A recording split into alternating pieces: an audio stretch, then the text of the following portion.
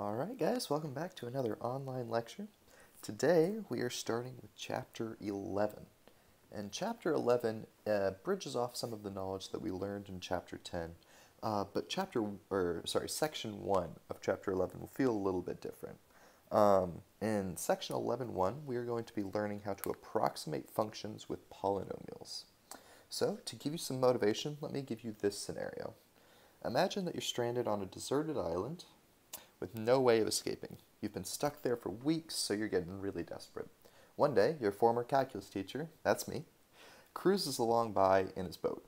So, because I'm cruel, I decide that in order to board my boat, you have to compute one of the two following calculations by hand exactly. So you cannot be off by a single decimal place. Given that you are stranded on this island, you have no technology to assist you, and also, once you have chosen your problem, you cannot change your mind after you start calculating it. So it's very important that you choose the correct one from the beginning. Which of these two calculations do you pick? Do you choose calculation 1, which is this thing? Or do you choose calculation 2, which is this thing? I'll give you a few seconds to think about it, and then I will let you know what the correct choice is.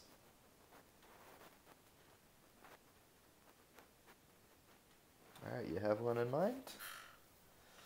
Okay, so if you happen to pick the second option, then you're going to die on that island. It is so much easier to compute using addition, subtraction, multiplication, and division than it is to compute functions like the natural log of x, square root of x, or the cosine of x. If we look again at this calculation, it is possible to calculate 3.1 squared. It might take a little bit of work, but we all know that if you take 3.1 times 3.1, you can multiply the ones together, you can carry, and you can do all sorts of stuff, and you eventually get an answer here, right? It is possible. It is possible to do 3.1 to the 4th, 3.1 to the 6th, 3.1 to the 8th. We can even calculate 8 factorial. It's just 8 times 7 times 6 times 5. It'll take some effort, right? There's a lot of multiplication to do there, a lot of subtraction afterwards and addition. But it is possible. But with cosine of 3.1, where do you start? What can you do? There is no obvious way to calculate cosine of 3.1, and so you're just out of luck. You're just going to hopelessly attempt to calculate this forever and get nowhere. So, with this exercise, we start to understand some of the motivation behind section of 11.1. We're going to try to approximate various functions with polynomials. So on the previous slide, the first value, if we actually calculated that sum of terms, will only be off by 0.02103 from the second value, so that was the cosine of 3.1, suggesting that this function, 1 minus x squared over 2 factorial plus x to the 4th over 4 factorial minus x to the 6th over 6 factorial plus x to the 8th over 8 factorial is actually a decent approximation for the function cosine of x. And we're going to learn why that is the case soon. But this will be the main concept here. We're going to approximate functions like cosine of x with polynomials that look like this. Alright, so to begin, let's consider approximating functions with lines. So in Calculus 1, a common problem that you were given was to find the tangent line to the curve at a given point A. This is also called finding the linearization of the curve and was written as follows. We could write that y is equal to, let's see, how do I want to write this? Y is equal to y1 plus m times x minus x1. Right? This is just the standard point slope form of a line, where y1 and x1 are just the point that it goes through. But since we're considering a here, we can say that x1 is equal to a, and then y1 is just f of a, right? It's just the function evaluated at a. So let's replace those. We could say that y1 is f of a, And then m, we should think about what the slope at that point is. M is just f prime of a, right? It is just the slope of your function at that point. So we can write it as f of a plus f prime of a times x minus a. And this line can be thought of as an approximation of your curve near the point A. And if you look over here at this picture to the right, our original function was this f of x, and our a occurs right here, and so the linear approximation of the curve near A, or at A, I should say, is this line. And because it is a first-degree polynomial, we will call this thing p1 of x. So we could write that p1 of x is equal to this. And specifically, we note that the line matches the curve in value and in slope at A. If we look at the curve, f of x, the value of the linearization and the slope of the linearization are the same right here. All right, so putting this a little bit more succinctly, let's think about what this can be written as. For our curve f of x, the y value at x equals a is just f of a. The slope at x equals a is just f prime of a. For the line p1 of x equals f of a plus f prime of a times x minus a, the y value at x equals a, well, all we have to do is plug in a right here. And if we do that, we would get f of a plus f prime of a times 0. So this is just f of a. And this indicates that the line will have the same function value as our curve. Similarly, if we want to find the slope at x equals a, we first must calculate the derivative of p1 of x. And the derivative of this, let me write this beneath. Whoops.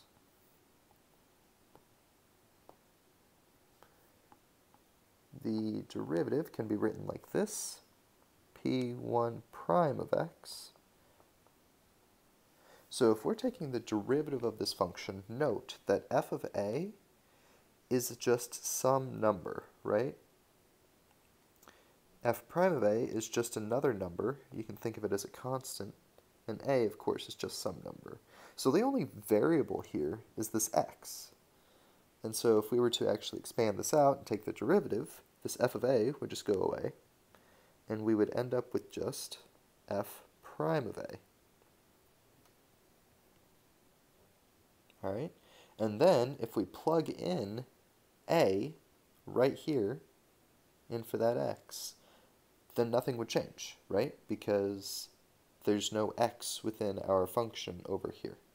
And so this is also just f prime of a. So the line and the curve have the same y value and the same slope.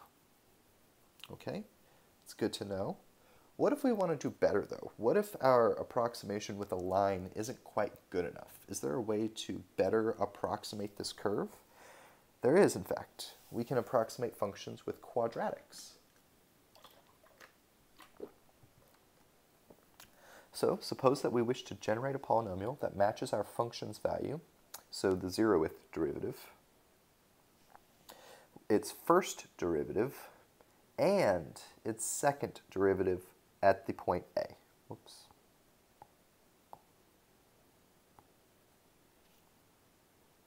All right. So the polynomial that satisfies all of those conditions is written as follows. F of a plus f prime of a times x minus a plus f double prime of a over 2 times x minus a quantity squared. Alright, so you might be wondering where I pulled that out from. The textbook actually does a pretty decent explanation of where this polynomial comes from, but for the purposes of this class, I will just show you that it works. Alright, so here's the idea. The quadratic approximation looks like this. Notice that it is a little bit better of an approximation for our function f of x near the point A. It actually kind of hugs the curve like around these points, right? It's a little bit better of an approximation. So here's an exercise. We're going to calculate the first and second derivatives of p2 of x. So p2 of x, let's just rewrite it here, is f of a plus f prime of a, x minus a, plus f double prime of a over 2 times x minus a quantity squared. Alright, so p2 prime of x is just the first derivative, and so everything that's a constant goes away. This f of a was just a constant, so that disappears. And we end up with, well, here, the derivative would just be 1. And so we get 1 times f prime of a, so f prime of a. Over here, we have to use the chain rule, so we would multiply by 2 on the outside. And that would cancel out with the 2 here on the bottom. Perhaps I should use a different color when I underline things.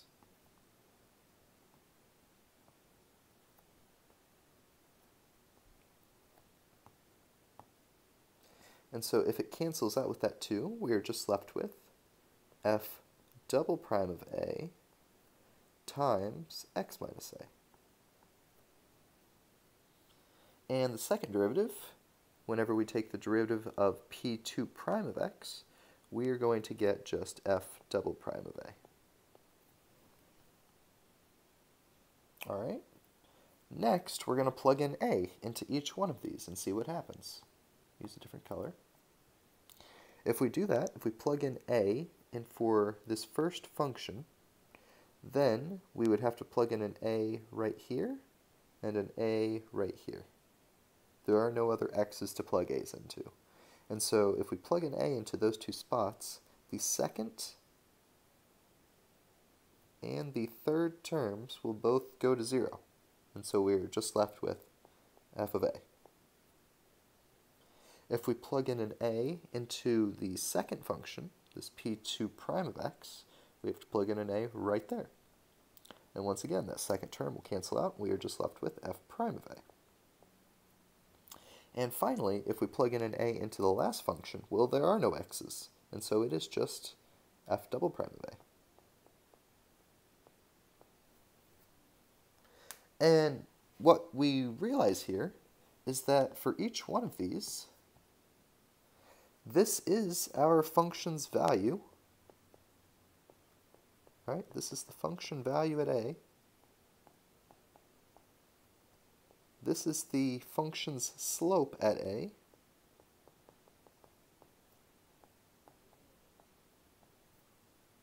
And then this is the function's second derivative at a.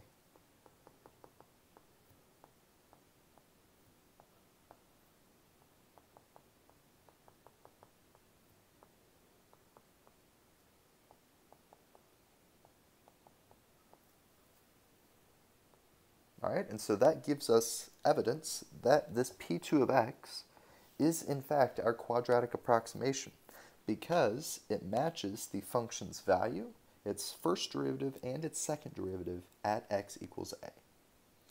Alright, so that's what it means to approximate a function with a quadratic. This is the function that would do that. Alright, let's do some examples. First, we're asked to find the linear approximation of f of x equals the natural log of x at x equals 1. So this is a Calculus 1 problem. Hopefully you guys remember the general technique here. This 1 is our a, and so let's start by just calculating the derivative of our function. So if f of x is equal to the natural log of x, then f prime of x is just 1 over x. Alright? So then, let's throw in a into both of these. F of a, which is just f of 1, is the natural log of 1, and that is 0. And then let's calculate f prime of a. This is just 1 over 1, which of course is just 1. Alright, so we will need those. We know that the linear approximation requires us to calculate p1 of x. So p1 of x, if you go back a few slides, you will notice that p1 of x is equal to f of a plus f prime of a times x minus a. So f of a was 0, f prime of a was 1, and x minus a was also 1, and so we just get x minus 1.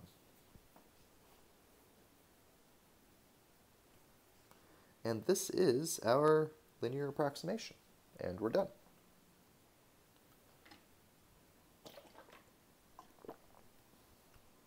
Next, let's find the quadratic approximation of that same function. So let's once again calculate the first and second derivatives. So f of x is equal to the natural log of x. F prime of x is equal to 1 over x. And f double prime of x is equal to negative 1 over x squared. All right, using this information, f of 1 is equal to 0.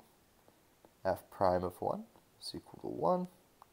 And f double prime of 1 is equal to negative 1 over 1, which is negative 1. All right, so then we are going to calculate p2 of x. P2 of x is f of a plus f prime of a times x minus a plus f double prime of a over 2 times x minus a squared. So we're just going to plug all of this information in. F of a was 0, f prime of a was 1, a is 1, f double prime of a is negative 1 divided by 2 times x minus 1 quantity squared. And so this gives us the polynomial x minus 1 minus 1/2 x minus 1 quantity squared. We could expand this out and get something that looks a little bit more like x squared plus some x plus, or ax squared plus bx plus c, but we don't have to. This is sufficient. And this is our quadratic approximation.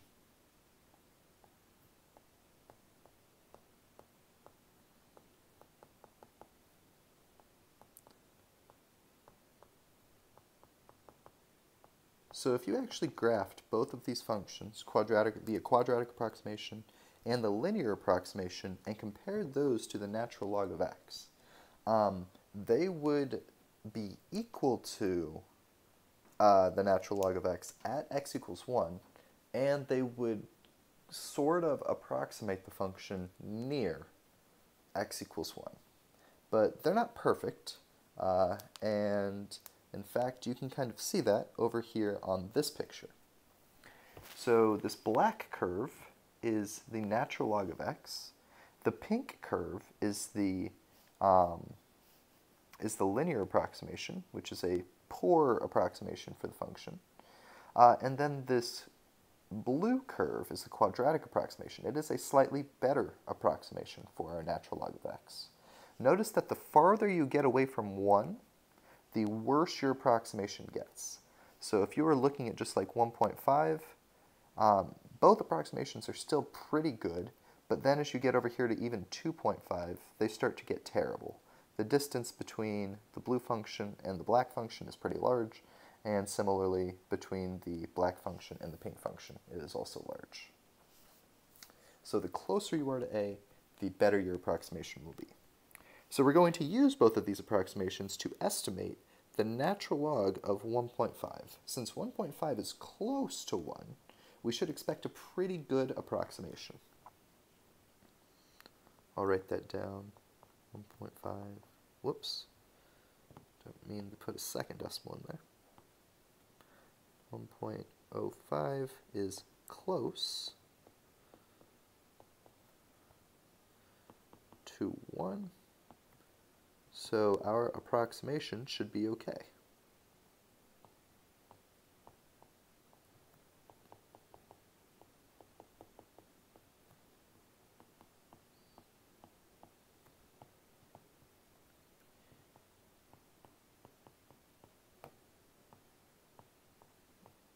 Okay, so let's do that. P1 of 1.05 is what we are trying to calculate here. This is what happens when we plug 1.5 into our linear approximation. So this will be 1.05 minus 1, right? Because our linear approximation, remember, is just x minus 1. And that is just 0.05. And so that's not bad. And then P2 of 1.05 is equal to 1.05 minus 1 minus 1/2 times 1.05 minus 1 quantity squared. And if we actually throw this into a calculator, we will get 0.04875. Alright, so the natural log of 1.05, just conceptually, we know is just barely larger than 0, because the natural log of 1 is 0. So the natural log of a number barely larger than 1 is just barely larger than 0. And so this 0.05 is a decent approximation.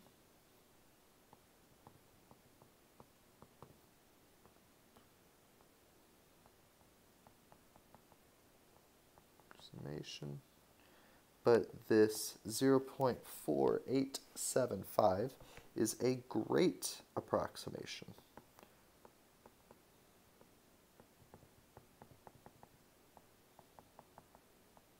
And if we actually throw the natural log of 1.05 into a calculator, we are going to get approximately 0.04879.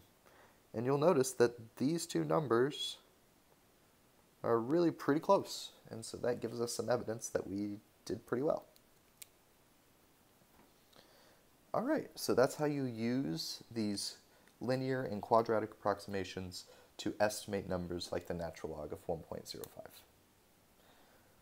All right, so now let's formally define what a Taylor polynomial is. So far, our approximations for f of x can be improved if we construct higher order polynomials that match f of x at its y value, its first derivative, second derivative. That's what we've done so far. But if we continue to build a polynomial that matches f of x at its third derivative and all the way up to its nth derivative at x equals a, we will get an even better approximation for our function, at least near the point a. So the idea is that p1 of x matches f of x at its first derivative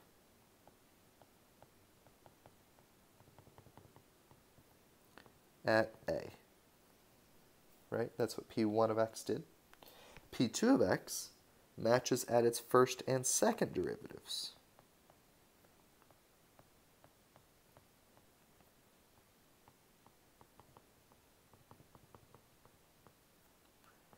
at a. p3 of x, as you might guess, will match at its first, second, and third derivatives.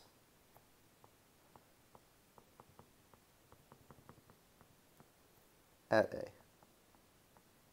And of course, all of these also match f of x at its value as well. So I'm not writing that, but P1, P2, and P3 all match f of x at its value. So that means that P1 of A equals f of A, P2 of A equals f of A, P3 of A equals f of A. They all match at value. And then if we continue doing this, Pn of x will match f of x up to its nth derivative at A and at its value.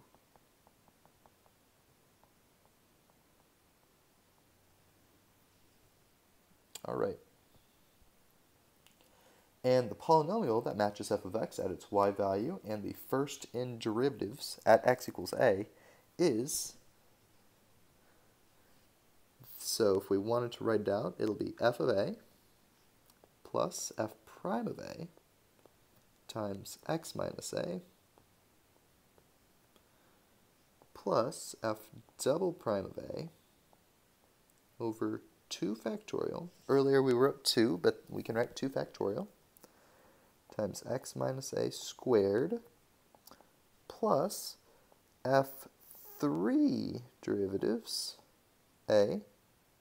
Take a guess at what I read in the denominator here. 3 factorial times x minus a cubed plus all the way up to the nth derivative of the function at a over n factorial times x minus a to the nth power.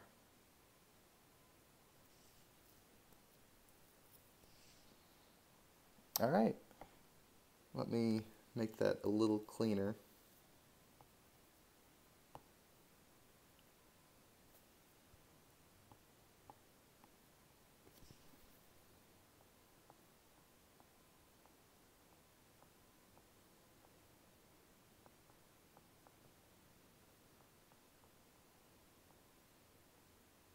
Okay, that probably is a little more legible. So one thing to note here is that this fn of a does not mean the nth power of f at a. It means the nth derivative. Nth derivative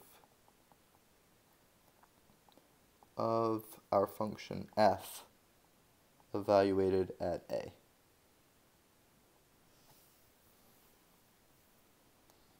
All right, so this is the Taylor polynomial. This nth degree polynomial is called the Taylor polynomial, and it is named after Brooke Taylor, an 18th century mathematician. So what I claim is that this polynomial will match the function at its first derivative, second derivative, third derivative, all the way up to its nth derivative at the point A. So more formally, here's the textbook's definition. We are going to call the number a the center, and we denote the Taylor polynomial as Pn. It has the property that it matches f in value, slope, and all derivatives up to the nth derivative at a. So the full expression looks like this. If we wanted to write this more compactly, we could write this with summation notation, where we say this is the sum from k equals 0 to n, not infinity, of ck times x minus a to the kth power, where ck is this thing, fka divided by k factorial. All right, so that's a more compact way of writing that. All right, so let's try to find some examples. We're going to find up to the 8th degree Taylor polynomial centered at a equals 0 for the function cosine of x. So in order to do that, we're going to need to calculate a lot of derivatives. So let's start by doing that. So we start with f prime of x Well, the derivative of cosine of x is negative sine of x. The second derivative is going to be negative cosine of x. The third derivative is going to be positive sine of x. The fourth derivative is equal to cosine of x. And we need to go all the way up to 8, so let's keep going. So rather than writing f with 5 apostrophes, I'm going to start using this notation when it gets too cumbersome.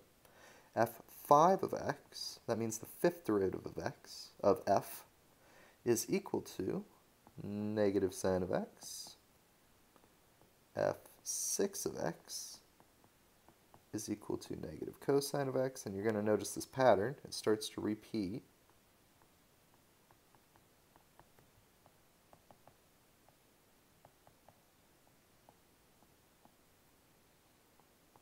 And f8 of x is equal to cosine of x. So next what we're going to do is we're going to plug in 0 in for all of these. Yeah, we're going to plug in our a, which is 0. So plug in x equals 0. And the reason we do that is because we're going to need it, right? If we wanted to calculate the 8th degree Taylor polynomial, we're going to need the 8th derivative, and we're going to need to plug in a. So we have f prime of 0. Alright, so what is negative sine of 0? Well, that is just 0. F double prime of 0, that's negative cosine of 0, so that's negative 1. F triple prime of 0, well, that's just 0. F fourth derivative at 0 is just 1.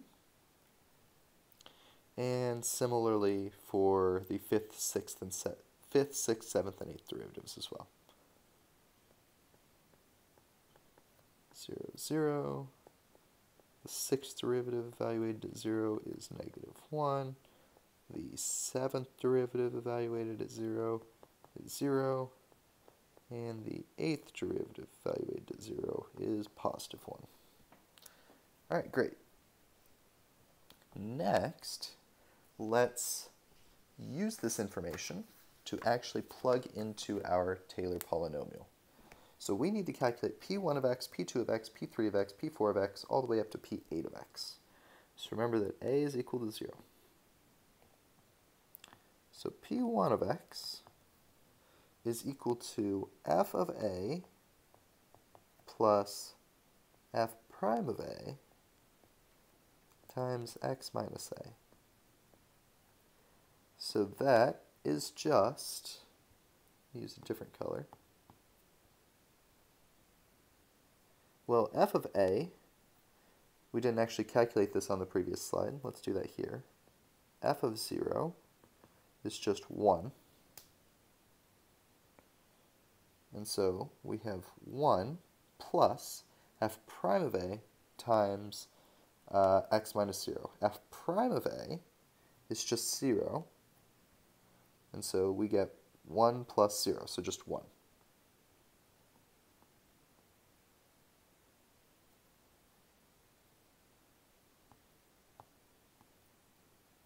Alright, next, let's calculate p2 of x. We have f of a plus f prime of a, or f, yeah, single derivative, sorry.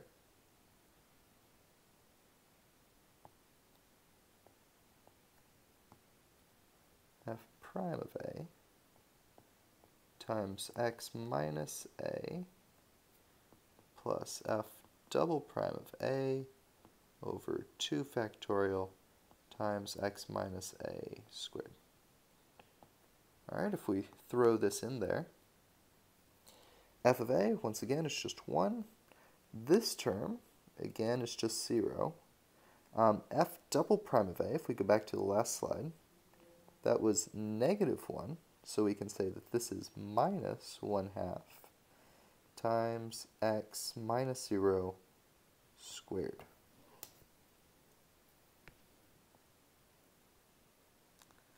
So that is P2 of x. Let's calculate P3 of x.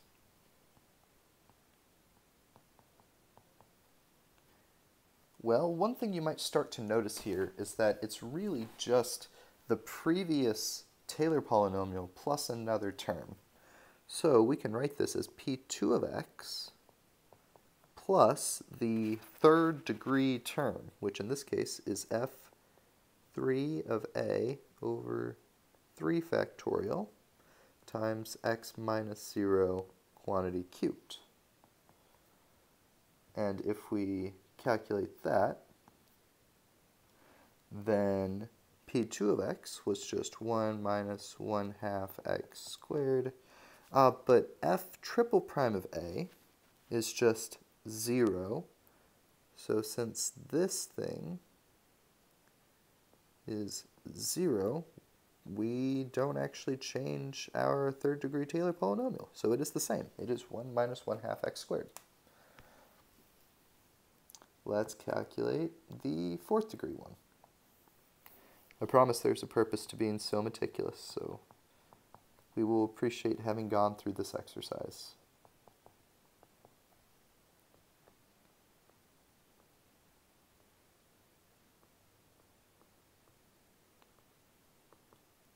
So once again, it's the third degree Taylor polynomial plus the fourth degree term.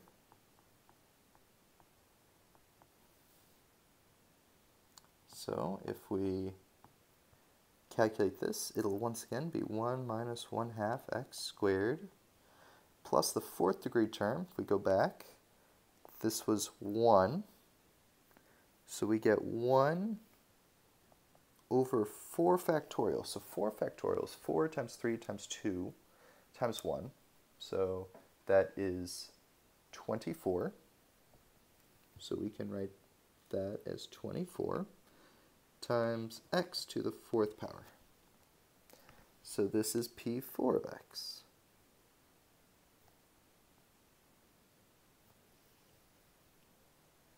All right, let's keep going. P5 of x is P4 of x plus the fifth degree term,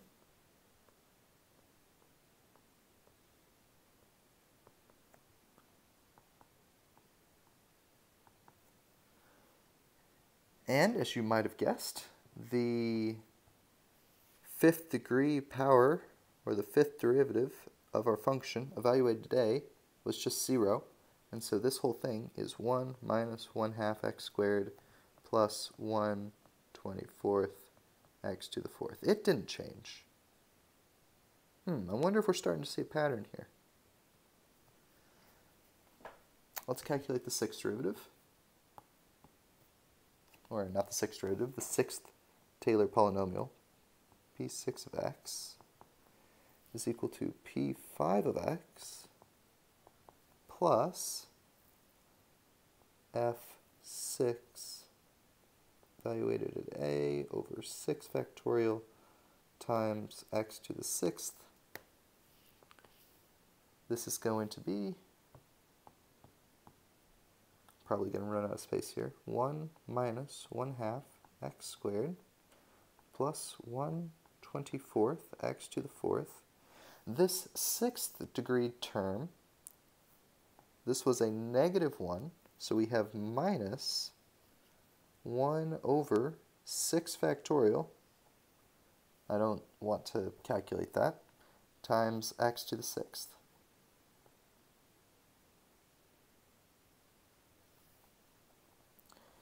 Alright, so all of the odd degree Taylor polynomials, the 3, the 5, what you'll notice is that they are the same as the previous one. So P7 of x, in this case, will just be equal to P6 of x, right?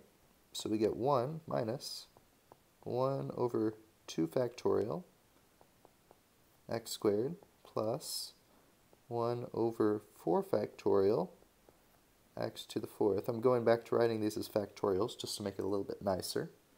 Minus 1 over 6 factorial x to the 6th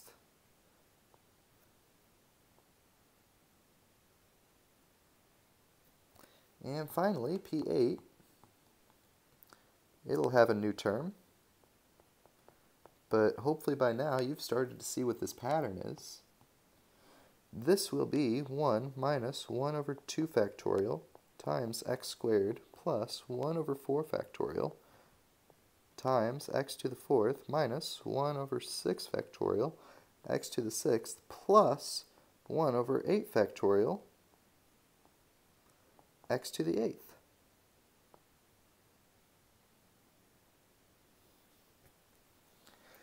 And this function here, 1 minus 1 over 2 factorial x squared plus 1 over 4 factorial x to the 4th minus 1 over 6 factorial x to the 6th plus 1 over 8 factorial x to the 8th, is exactly the function that we started with at the beginning of this lecture, where we were trying to figure out what was the easier calculation, that 1 minus 1 over 2 factorial times 3.1 squared plus 1 over 4 factorial, 3.1 to the 4th, all that junk. That was the exact same polynomial that we were looking at. And so this is the reason why that original value is a pretty close approximation to cosine of x. It's because we have calculated all of these Taylor polynomials to justify that it is a decent approximation. And in fact, the more of these you do, the higher degree Taylor polynomial that you come up with, the closer your approximation will be. And to blow your mind even a little bit more, let me show you some pictorial evidence. This little GIF over here on the right shows what happens when we get higher and higher degrees of Taylor polynomials. So what you'll notice is that this red function is cosine of x. It is the function cosine of x. The blue functions are the Taylor approximations. They are the Taylor polynomials.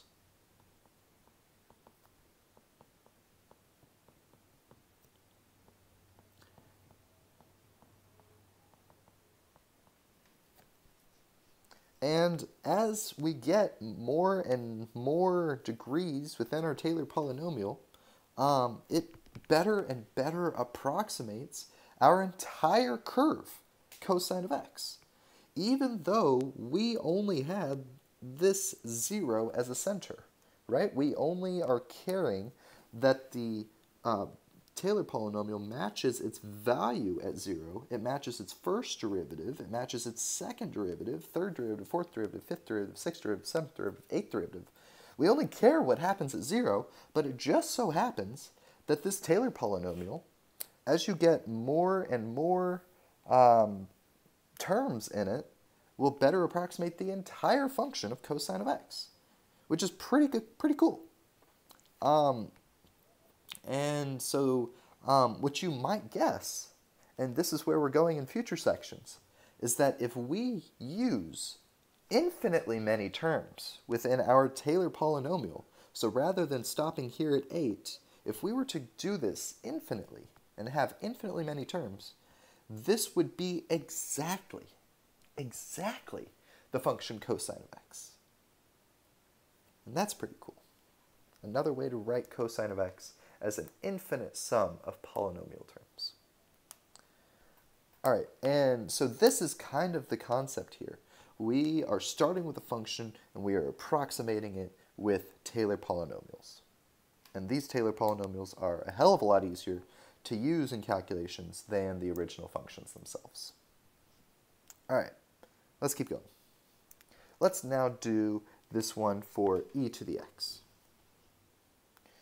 All right, so this has a little bit easier calculation. I'll stick with blue. Here, we need to calculate the first, second, and third derivatives of e to the x. So f of x is, of course, just e to the x.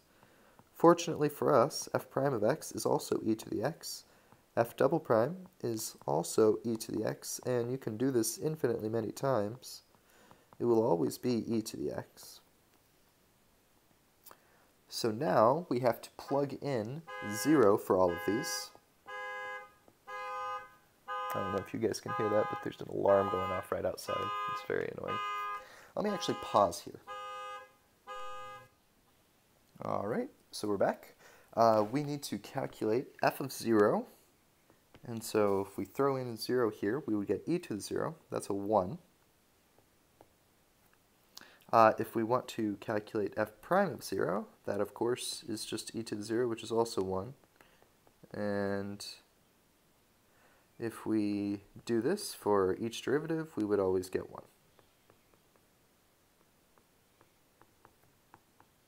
Great. So now let's calculate p1, p2, and p3 of x. So, oops, that's not what I wanted to write. P1 of x is just f of 0 plus f prime of 0 times x minus 0. So f of 0 is 1. F prime of 0 is 1. And so we just get 1 plus x. P2 of x is just p1 of x plus the second degree term. And so the second degree term is f double prime of 0 over 2 factorial times x minus 0 squared. And so we get 1 plus x plus 1 half x squared. And p3 of x is just p2 of x plus the third degree term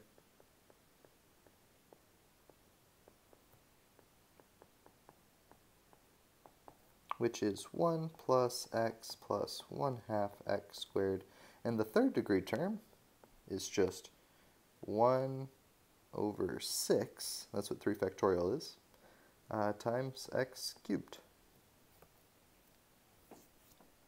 Alright, so these are our Taylor polynomials.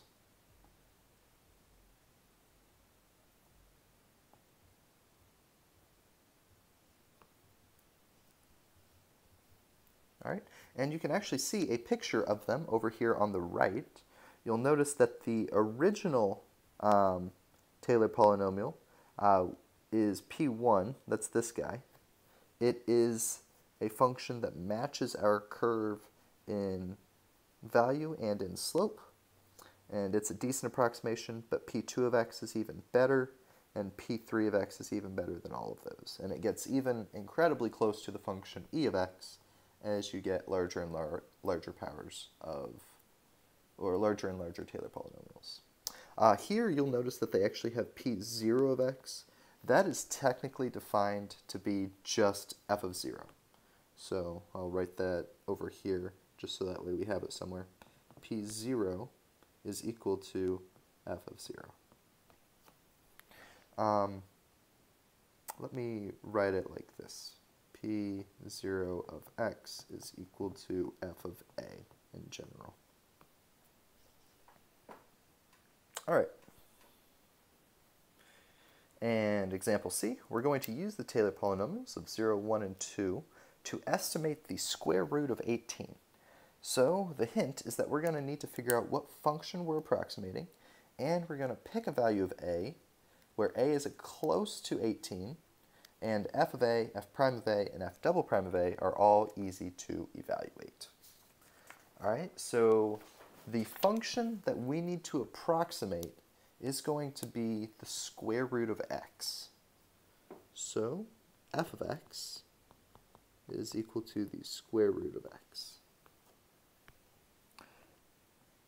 And This choice of function isn't necessarily unique. Sometimes it might be prudent to choose something like f of x equals square root of x plus 2, where that x plus 2 is all under the square root, or something like that. But it need not necessarily be the case. You know, whatever's fine. There's more than one choice. F prime of x, then, is 1 over 2 root x. And f double prime of x is equal to, so this thing here is really 1/2 times x to the negative 1/2. So if we take the derivative of that, we would get negative 1/4 times x to the negative 3 over 2, which is equal to negative 1 over 4x to the 3/2. All right, so then we need to calculate f of a, f prime of a, and f double prime of a. The thing is, we need to pick a value of a where a is close to 18, and all of these calculations are easy to evaluate. So a should be chosen to be 16, because 16 is close to 18, and 16 is a perfect square, and so the square root of 16 is an easy calculation.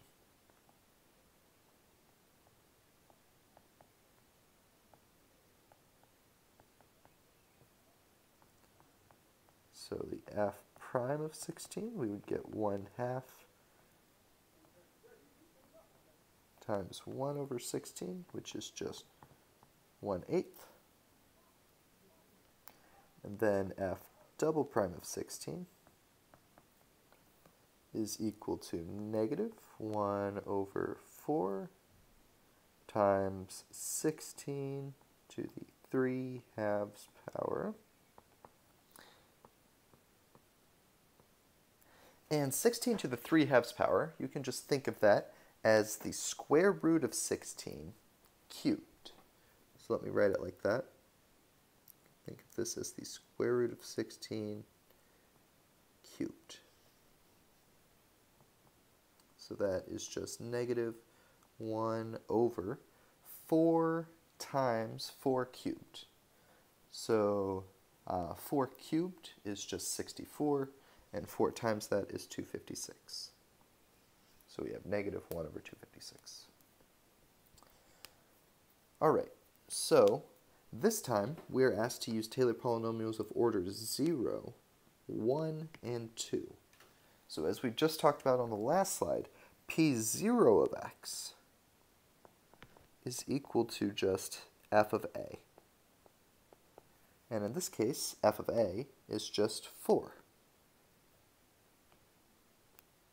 P1 of x is equal to f of a plus f prime of a times x minus a. And so we would get 4 plus first derivative evaluated a is 1/8 times x minus 16. P2 of x is equal to P1 of x plus the second degree term, f double prime of a divided by 2 factorial times x minus a quantity squared. And so f double prime of a is negative 1 over 256 divided by 2 factorial times x minus a quantity squared, where a in this case is 16.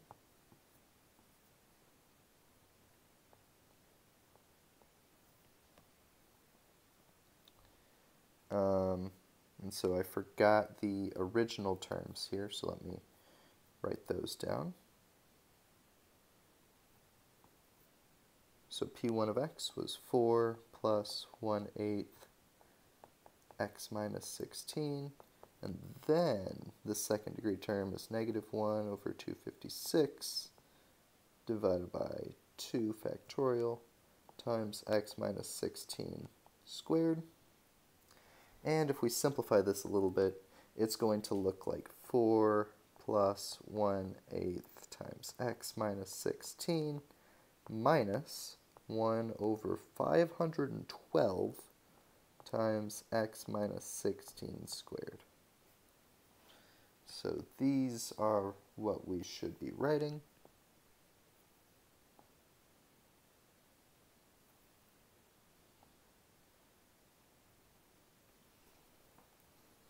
All right, so then if we are trying to estimate the square root of 18, what we are going to do is we are going to plug in 18 into these three calculations, right? Because if our function, let me use the graph from the previous slide, if our function is being approximated by these Taylor polynomials, then in order to estimate a value at 18, all we would have to do is plug in 18 into those different Taylor polynomials to see how good they do. All right, so let's do that on this slide. P0 of 18 is just 4, right? It was just a constant, so that didn't change. P1 of 18 is equal to 4 plus 1/8 times 18 minus 16. And if you calculate this out, this is going to be 4.25. And P2 of 18 is equal to 4 plus 1/8 times 18 minus 16 minus 1 over 512 times 18 minus 16 quantities squared. And if you throw this into a calculator, you're approximately going to get the number 4.242188.